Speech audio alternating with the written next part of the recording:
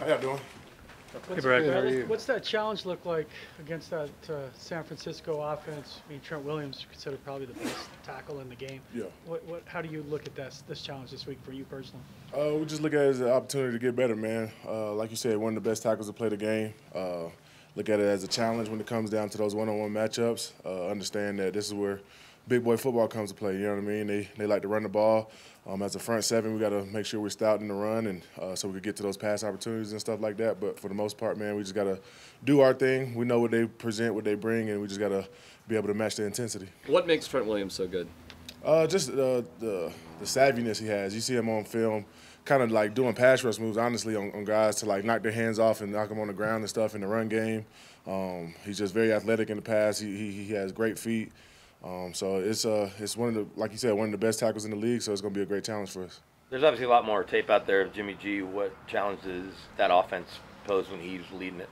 I feel like they're probably a little bit more comfortable when he was leading it. You know what I mean? With Trey Lance, they're still new to it, trying to figure out what they want to do. But Jimmy G's been the guy for a couple of years now, so saw them kind of get into their groove of things and kind of on track with how they throw the ball. He's into that quick three-step and get the ball out and hit the receivers where he wants to hit them. So we're just going to have to do a good job on the front seven, getting our hands up when he does do those quick passes, and when our time and opportunities present themselves. We just got to make sure we get after them.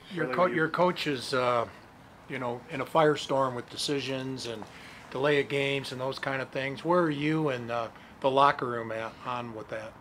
Man, we just sticking by him. Every chance we get, we're at a point right now where we're 1-1. We know we could be 2-0, but we had mistakes and stuff like that. So we're not, we're not withering away from them. We're not like going against them.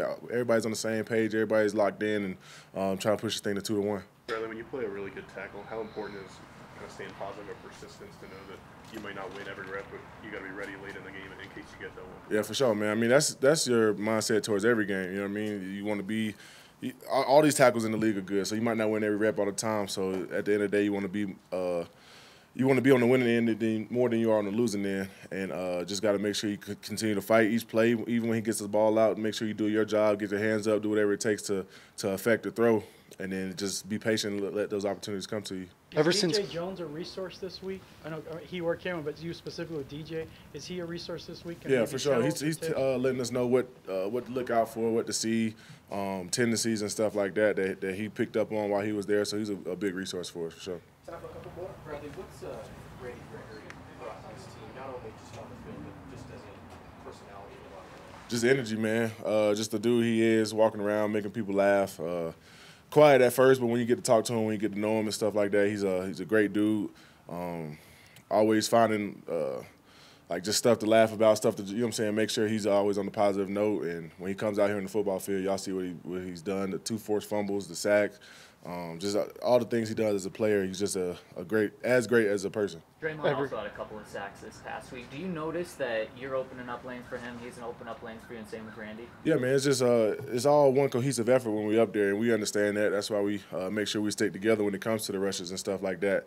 Draymond ate, Randy ate. I got to eat the first week, so at the end of the day, as long as somebody eating, man, we just having a good time and understanding that if we're having struggles or something like that, it's not going to last for long because other guys we got, you know what I'm saying, rushing the quarterback and getting after him and making sure we're all one unit, like I said. Bradley, I know a lot of your focus is Trent Williams and Jimmy Garoppolo, but how much do you have to be aware of where Deebo Samuel is because of how they use him so many different ways? Yeah, I mean, he's the jack of all trades for that offense. He line him up in the backfield, line him up at receiver.